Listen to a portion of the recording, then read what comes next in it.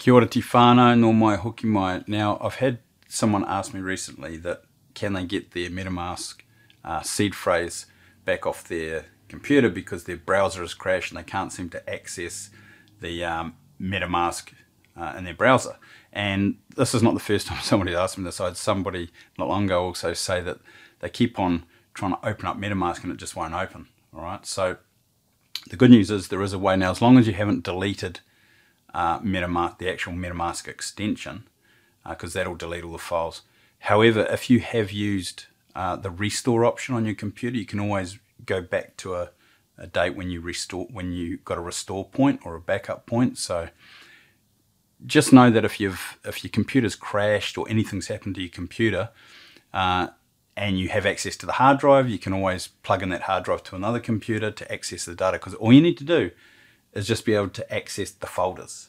You don't have to access the browser anymore, okay? Just the folders. And I'm going to show you how to do that. Okay, it's really simple actually. All right, so if you look on the screen, it's actually an article written in MetaMask, but I'm going to show you how to do it just so it makes it a little bit more simplified for you. Okay, so I'm going to bypass all this and I'm just going to come down to here where it says Vault Extraction and Decryption Instructions. Okay, so I'm going to show you in the Chrome browser, but this will work with Brave, Edge, and Opera as well, okay, and Firefox. So it'll work with all these. All right, now the way that this works basically is that there's a tool that if you navigate to the right file, it will then decrypt it if you've got your MetaMask password. So if you can remember your password, then you're fine. Okay, so I'm going to show you how that works, and then we might dive a little bit deeper into something else. But you know, really, this video is just about that. If you want to get really crazy about it, check out my course. All right, so but what I'm going to do is come down here and I'm going to open up the Chrome-based browsers right here. Okay, so I'm going to click on that, and right here, this tool. Okay, so I'm going to click on that tool. All right, so this is the tool. All right, now all we need to do is we need to navigate to the database backup file for MetaMask, for the actual browser. So when you install it, it creates this file, this database file, and that actually has your seed phrase encrypted in it. Okay, so this tool will actually decrypt it as long as you've got your password. So I'm going to show you how to do that. Okay, so the first thing we need to do is click on database backup, all right, and then choose your file, all right, and then you've got to navigate to the right place. Now, I'll leave right on the screen now, I'm going to leave you the paths if you're on Windows. Now, I think the Mac version is not working at the moment. I'll take a look at that in a moment, but I'll leave the Mac version on the screen right now, the path to it, but I'll show you how to do this.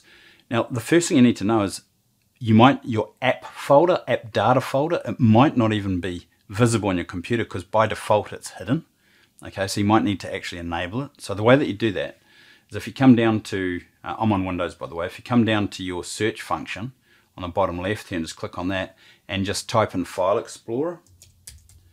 Okay, so File Explorer, and it's this one here. Okay, so File Explorer, click on that. And then when this comes up, all you need to do is go to View, all right? All my crap in there. Go to View, all right? Click on that and just go to Show, and then Show Hidden Files, all right? This has to be checked. So now if I click on that, it's going to show the hidden app data file that I actually need to navigate to, okay? So I'm going to close this. So now that it's unhidden, we're good. I'm going to close this. Okay, so we'll come back to here. Now we've got our app data folder is visible. We just need to come back here, click on Choose File, click on Choose File. All right, now you need to come to your PC, okay, and just find your Windows, your operating system that you've installed everything on, okay, which is C by default. All right, so click on C. All right, and then come down to Users. All right, click on Users, and then whatever your name is. Mine's Sosha, but yours could be anything. Okay, I'm going to click on that. Now, the file is called app data. All right, now it should be in here. There it is here. Okay, app data. So you want to click on app data. All right, and then you need to click on local. Click on local. Come down to Google. So come down to Google. Okay, because this is Google Chrome. If you had Brave, you'd come up to Brave software. Okay, it's the same principle what I'm going to show you with Brave. All right. So come down to Google, All right, and then we need to come to Chrome. Okay, click on Chrome, then user data. Okay, and then default. All right, so this will be the same in Brave. All right, default. Click on that, and then come down to extensions.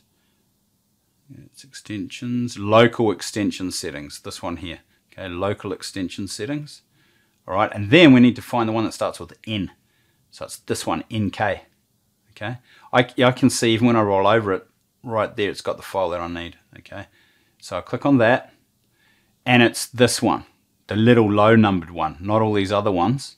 Okay, now what could have happened if, for example, you tried to import another seed phrase, or you tried, something was overwritten. Quite often what will happen is it will actually save, this is only for Chrome, it will actually save another database file. It could be 0000003.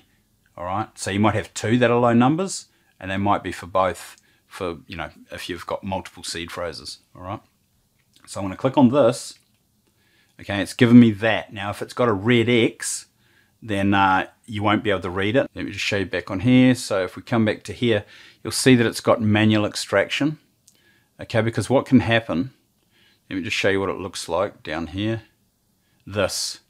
Okay, it's sometimes when you import that database file, it'll show you this cannot read vault from file. All right, and so that is when you actually need to do it. You have to do it manually. All right. So if we come down here, manual extraction method. Okay, now this is quite intense. So if you're new to crypto and new to, this is something that's going to probably it'll probably blow your mind. Okay, but I've actually got a video for this. I'm not on my channel, but in the course. But well, not yet. It's being uploaded. But this is quite involved, and it's a little bit too involved for a video on YouTube, I believe. So it's something that needs to be addressed a little bit more in depth. But the problem is here, one of the other problems before I show you this, iOS is not currently available. Okay, so you can't do it on your phone. Android, they are working on a solution. Okay, but so it's only extensions at the moment. All right. Okay, so back here, all right, so I've got this, and I've got the check mark. So all I need to do is just enter the password that you use to create your MetaMask when you first, set it up. So I'm sure you got your password. If you haven't, there's actually a way of figuring that out, but that's for another video. All right, so I'm going to put in my password.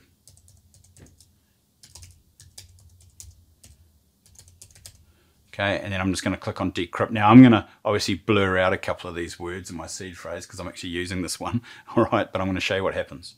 Okay, so I'll decrypt, and right here you can see it says mnemonic. Okay, and there's the first couple of words for my seed phrase, but then it's all this. Okay, and right there, and obviously it comes down to where it says print. So that's your seed phrase. Okay, so then you can use that to import it into any other wallet, and you're good to go. Okay, so I just come back here. Look, this can happen with browsers. I've had it happen with me. Okay, and actually when this happened, I wasn't able to get my seed phrase back at the time. I didn't know this existed. So the thing is that it can help in many situations. So just here, I'll leave a link to this actual article, but here it shows the paths. All right, for Windows 10 or 11. Here it shows which file you should get, which ones you won't. All right, but it will do this, and then so what else? Just one other thing. If you use multiple profiles, okay, on Chrome, which I do actually, you can go into each profile and just follow the exact same path. Okay, if you're on Windows, go to the exact same path in your different profile when you navigate. Let me just quickly show you this. So if I come here and I come back to Chrome, user data, see here, I have profile 10, 11, 13, 14, 15. So if I go into 10, which is just another Chrome account that I've created, right? Not another Google account, another Chrome account, but you might have done the same. So you can go into here, all right, and then just come down to, where is it? There, local extension settings. Okay, and then the only reason why it's not showing for me, because I don't actually have a MetaMask wallet in that particular profile. But if it did, it would start with NK. Okay, it'd be like this, but an NK. If I come back here and go to maybe 11, maybe 11 might have one. Where are we? Local extension settings. Yeah, see, this one's got one here, NK. So that's MetaMask, see? And then I've got this one here. All right. So now this might work, it might not. Let's check it out. If I open it, and we're good. Right? Okay, and so it's also, if I decrypt, right, well, it's incorrect password for that one. But anyway, it will work, right? Because I've used a different password. So that's how you can get your seed phrase back. If you need any extra help, drop a comment. There might be something I can help you with. If it's, don't ever think it's doom and gloom. There's usually a way to solve a problem in crypto, and that's what I'm all about, is trying to help people and solve problems. Have yourself an amazing week, and I will see you in the next video. Kia kaha.